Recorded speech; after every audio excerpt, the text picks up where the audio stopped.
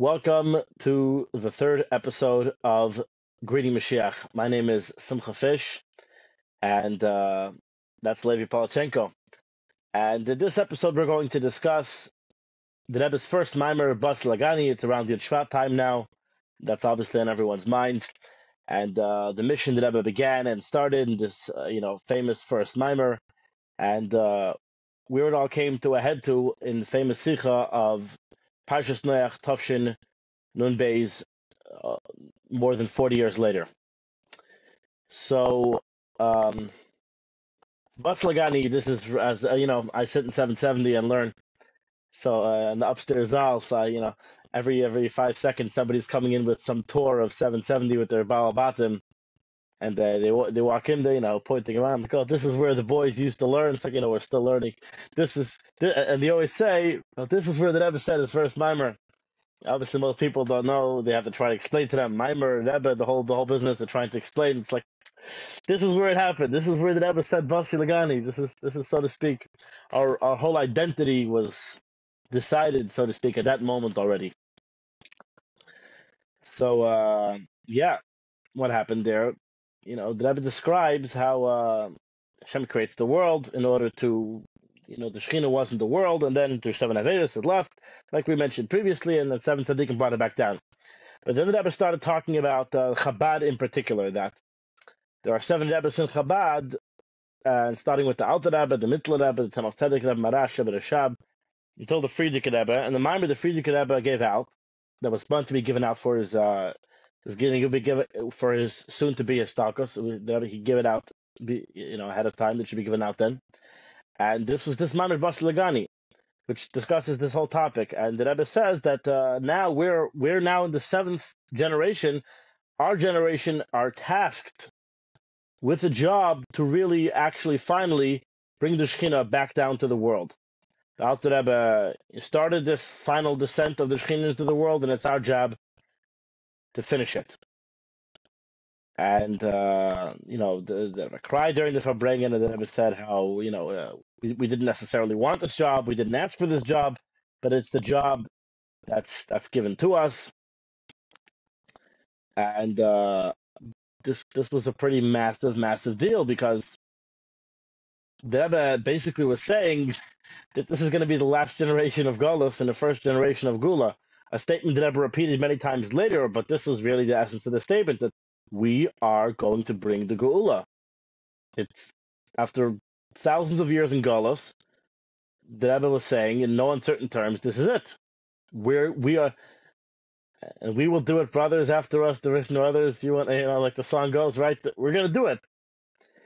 And this is mind blowing.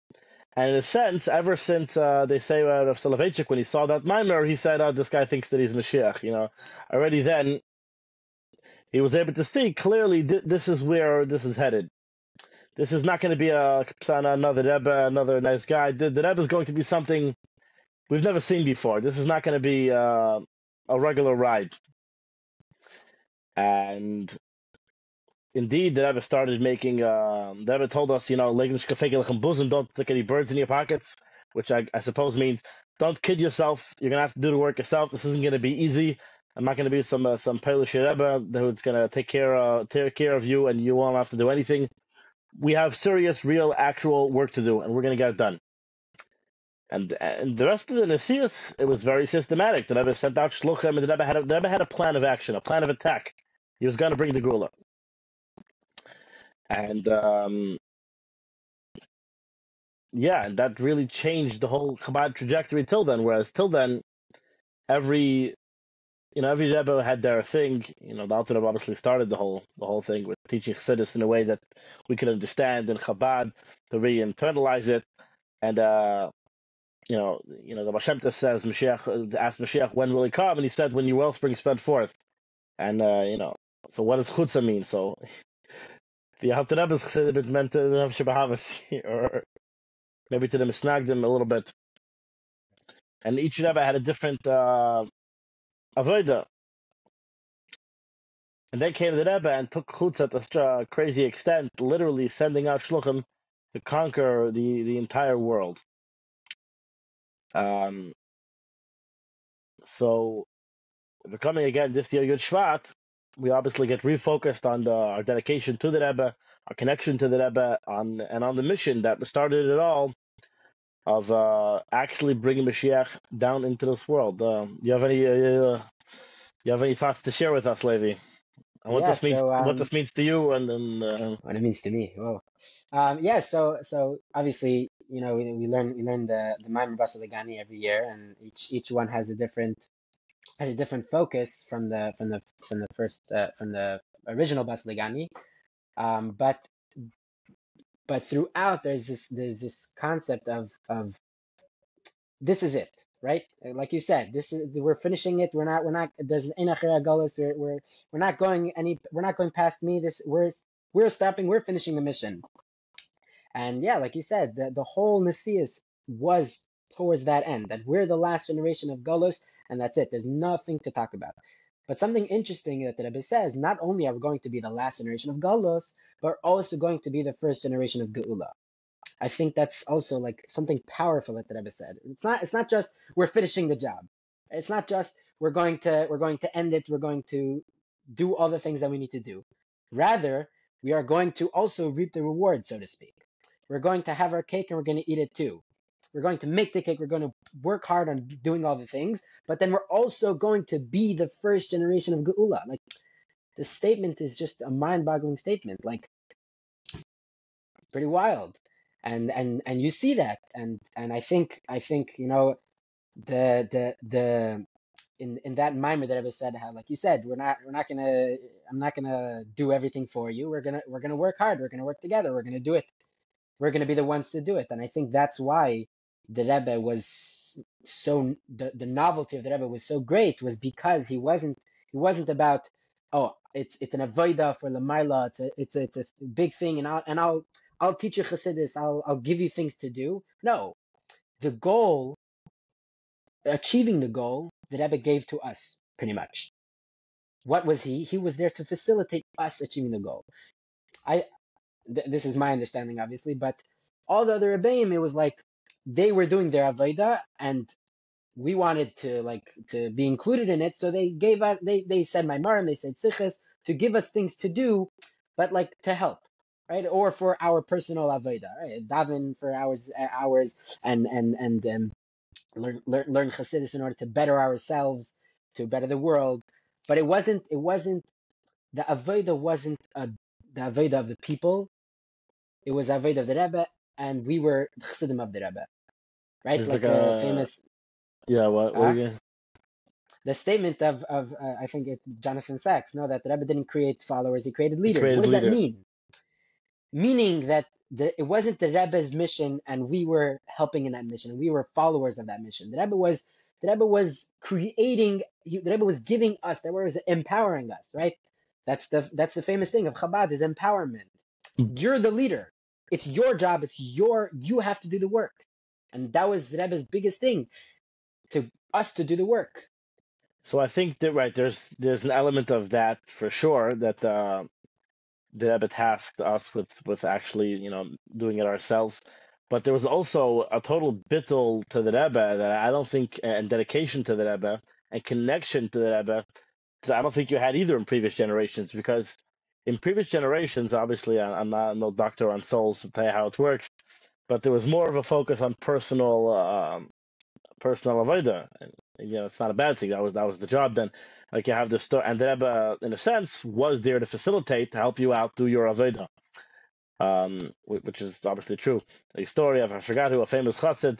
He was on his way to wherever it was, either Liadi or Lubavitch, when I don't remember when the story happened, and it was a whole big schlep to get there, and he had to make a Balagali Meshiga or something. Eventually, he's on his way, and he got verchapt in Daven, and the Balagala was like all nervous because he told him the night before, we have to leave early in the morning. There's a cheshbon, and this guy's sitting there davening for hours, and he only came on tonight that he was gonna daven like not so long.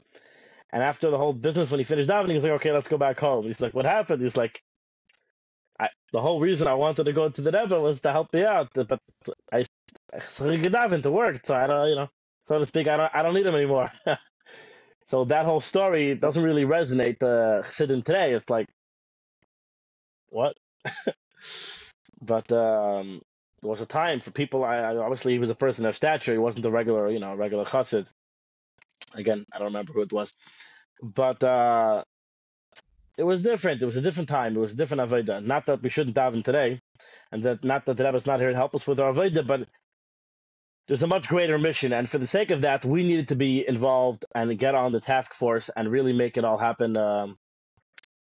Put in the work and put in the hours. Yeah, and we had to become shluchim and then go all over the world, and it became almost like, yeah, this is normal. Yeah, Chabad, we're all over the world. It's like you have Chabad and Coca-Cola, but it's really a very novel concept that you're looking in Jewish history. You don't have, one of the qualifications for Mashiach is whether he's Yaakov Kol Yisrael, that he compels all the Jewish people to keep Torah and mitzvahs. Who did that in history? Chizkiah did it, and Hashem wanted to make a Mashiach. He was literally the king, and he forced everyone to learn Torah and do mitzvahs by the edge of the sword. Quite literally, Teres was the greatest king who ever was. But how many people throughout history had a handle on all of the Jewish people to compel them to keep Torah and mitzvahs? And the Rebbe took that job, and I think it's no stretch to say that the Rebbe has impacted and affected a change for the better, a thought of tshuva, a spark of Judaism in literally every single Jew. I don't think that's too much of a stretch. So Right. through his whole sphere of influence, so that's pretty amazing. And that all started Yud Shvat. Yeah, yeah. We're gonna celebrate it, or we just celebrate it. Depends when you're listening to this. But yeah, so I think it's pretty crazy that a lot of people don't sit and think about the world at large. I think as Bachim, I know this is the feeling that I get when I'm in yeshiva and I'm talking to Bachim, or at least as I can remember. Um, in yeshiva, you're in the bubble of of avoda b'koach atzmai, right? You're doing you're learning, you're davening, you're doing your thing, but then there's also this, every once in a while you'll go out and you'll do the shlichus because we're in Der Shvi at the end of the day. But a lot of people, when they learn the Rebbe's Maimarim, when they learn especially this Maimar of Basi Lagani, it's not, they don't think about so much how like explosive it is that the Rebbe is saying, and almost every single sikha that the Rebbe said was explosive in one way or another, and like we'll speak in a few moments.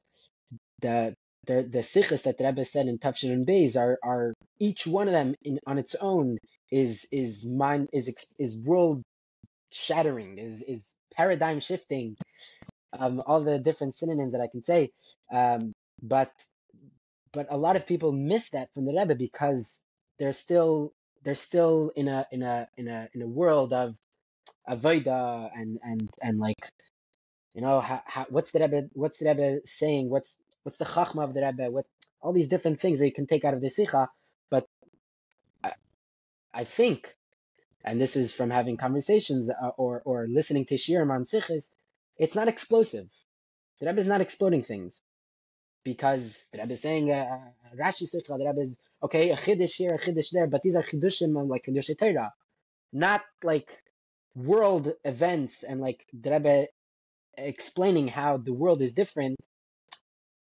I feel like it gets lost in translation. What do you mean? So explain So your like point. this That mimer, like what we're saying, like what you just said, and what I attempted to say on with regards to Basi Lagani, like I don't see many people talking about it in such an so explosive it way. is. So The the Rebbe Rebbe was, stickers are or not world shattering. they are world shattering, but many don't see it as world shattering because they're not seeing it that way. They're not using those eyes. They still think that the Rebbe is like a Rebbe, and I'm a chassid, I'm a follower. I'm not You have realizing to, that it's much bigger. Yeah, I when you read, a few years ago, a bunch of different biographies of the Rebbe came out. There was the Telushkin version of the Rebbe, and there was the Chaim Dalton version of the Rebbe, and then there was um, Then Steinsaltz's version of the Rebbe. Like how many Rebbes are there? So everyone obviously has their own version of the Rebbe. But I think a more accurate biography of the Rebbe is it was the Rebbe's own words. Miyam holchi l'cheder v'gam kodim l'zeh. The Rebbe was from before he went to Cheder envisioning the Geula. This was, if you want to say, one driving force throughout the Rebbe's whole life. It was the Geula. So much so that when the Rebbe didn't have it, he says Mashiach is not here yet. In the famous Sikha in Kayach Nissen, the Rebbe says all my efforts I've been lahavel v'lerik to get you guys out of Gullus. The Rebbe was talking to you guys are not out of your personal Gullus. You're not getting the job. The whole thing is lahavel v'lerik. It's not working. If we don't have the Geula, that was all. What do you mean? The Rebbe did so many things. Havel v'lerik. You could argue exactly what the Rebbe was saying. Chad Nesicha, and we'll talk about it at a different time. But it was crazy. Like nothing. Really, it's all it's all worth nothing.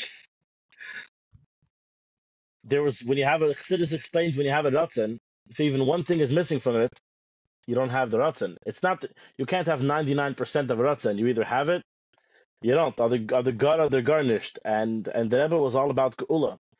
That's why people said, okay, you did this, so it's like, okay, so it's great, do more. We're not there yet. We have work to do. Do you see the Geula here? Then we have work to do. It's never over. Whenever we finish Rambam, I feel like we should get like a week break till we start over again. It's like, no, you went right back into it.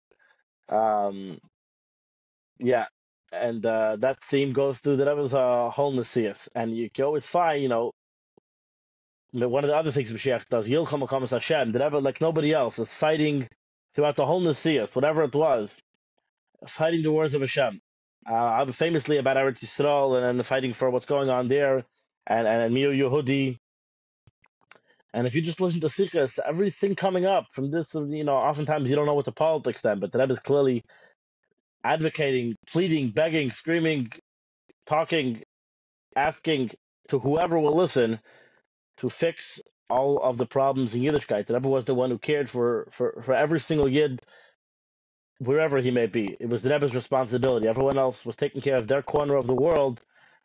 The Rebbe had on his shoulders, I mean, there's no shortage of stories, the weight of the entire Jewish people. The Rebbe is Moshe Rabbeinu.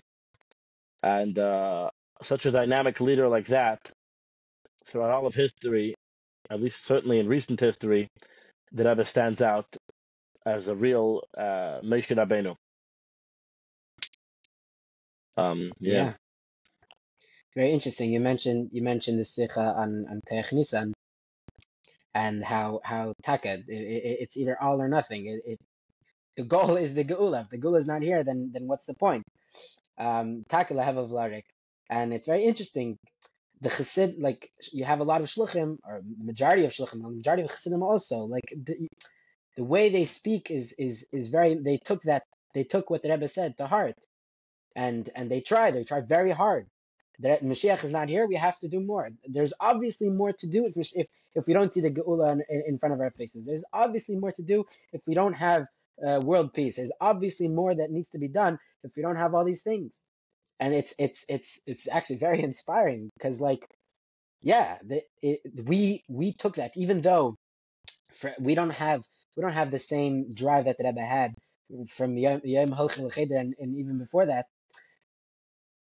By the way, that just those words is telling on how strong the Rebbe's desire for this and want for this was. That what does it mean? Yom Holchei L'Cheder v'gam kodim l'chein. Like it means that Yom Holchei L'Cheder, officially before you go to Cheder, you don't really have an education. What's your education? Your education is whatever your parents told you, like stories, the abracha here, abracha there, whatever your mother gave you. When the Rebbe is saying from the day I went to Cheder, even before that, it's an atzmistic thing. It was in his very essence. It was in his very essence. So not all of us have the same desire and the same drive, it's all or nothing for the Geula, but we all have the same perspective, which is Mashiach is not here, the Geula is not here. We got to do something else. Now, not necessarily is going to be a driving force in life, but it's going to be something that we're going to talk about. We're going to discuss, right?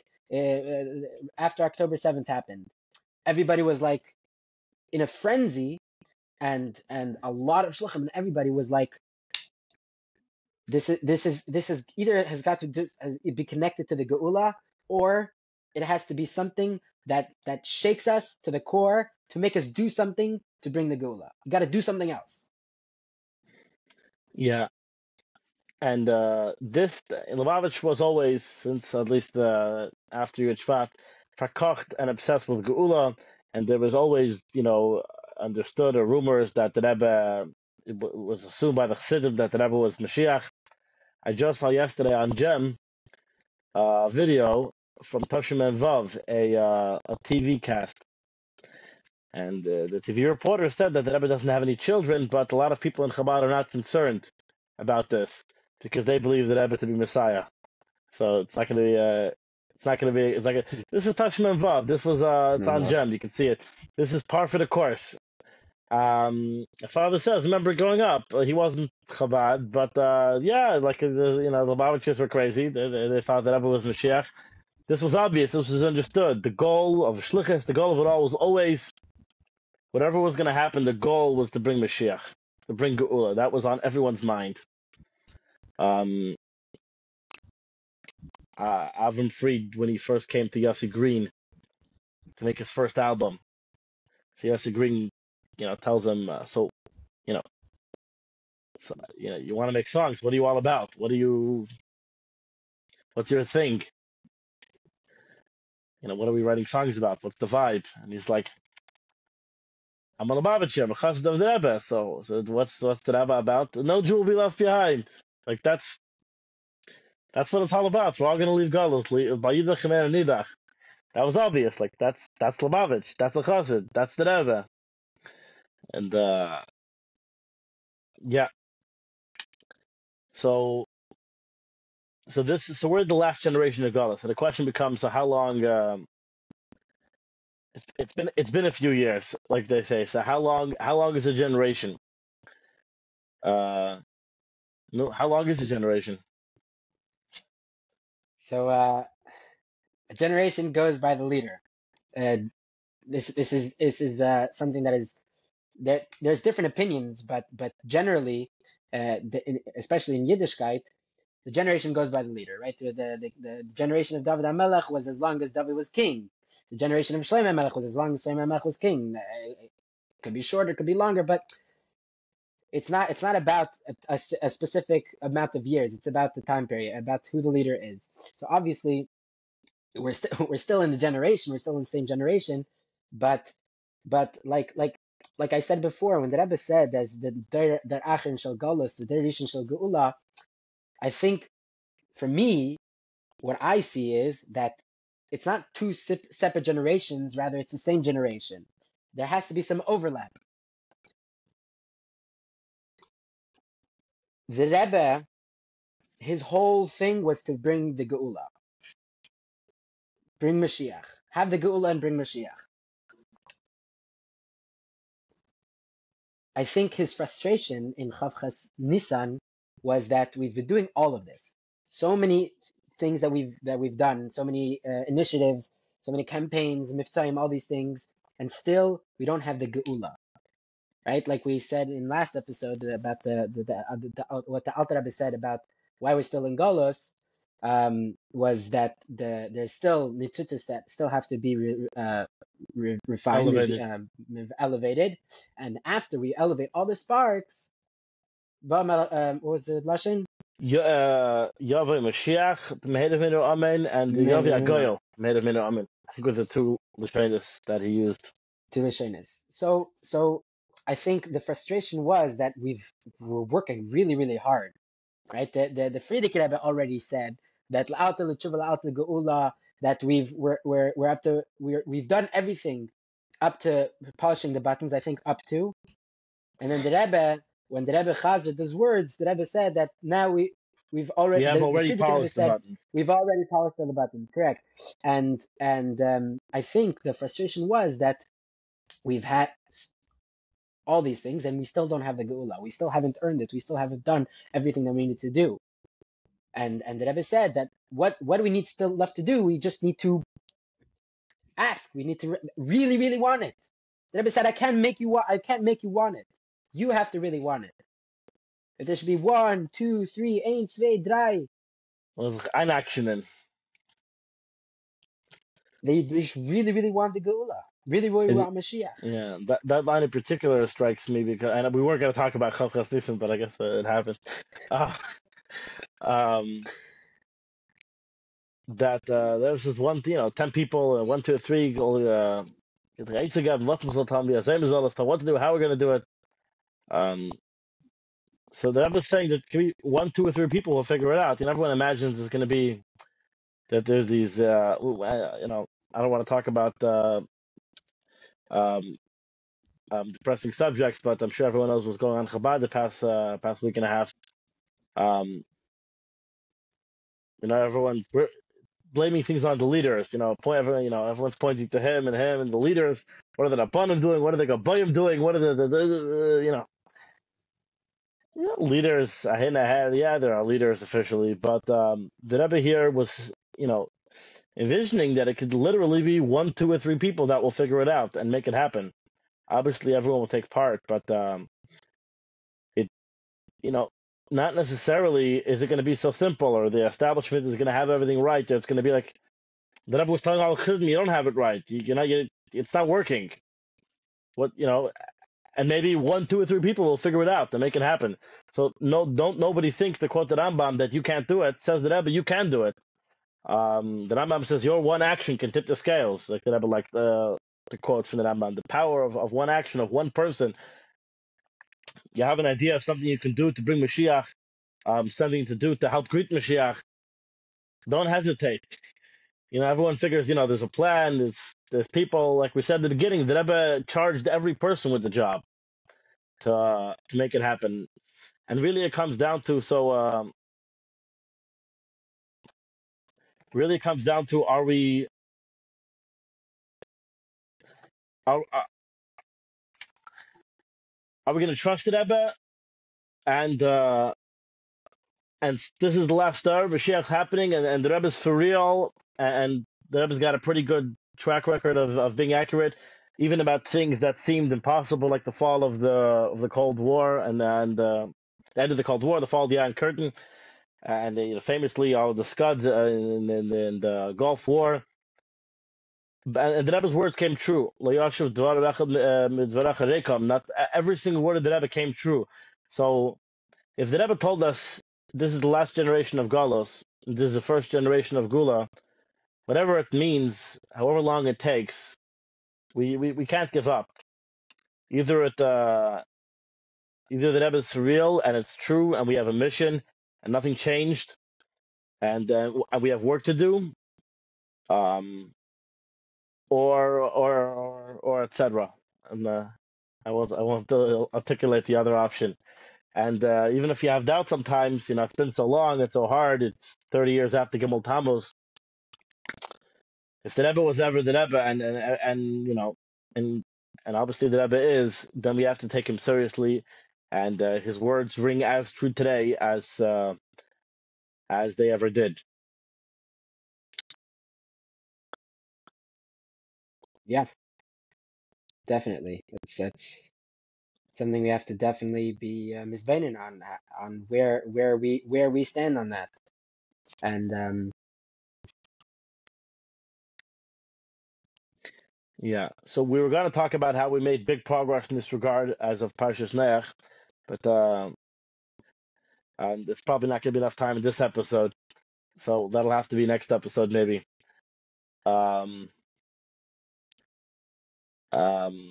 Unless you have anything else to add on the subject.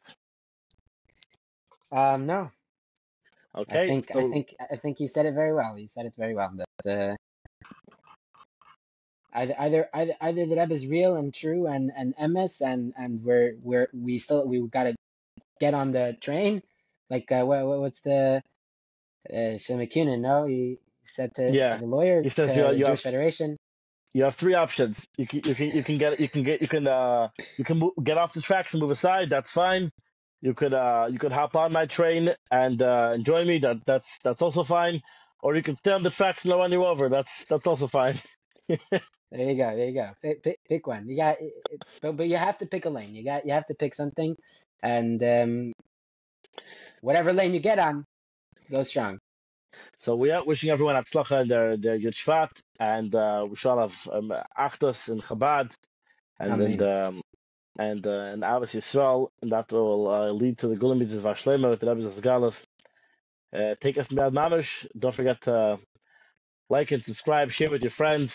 Let us know any questions, comments, or concerns. And yeah, Mashiach now. Mashiach now.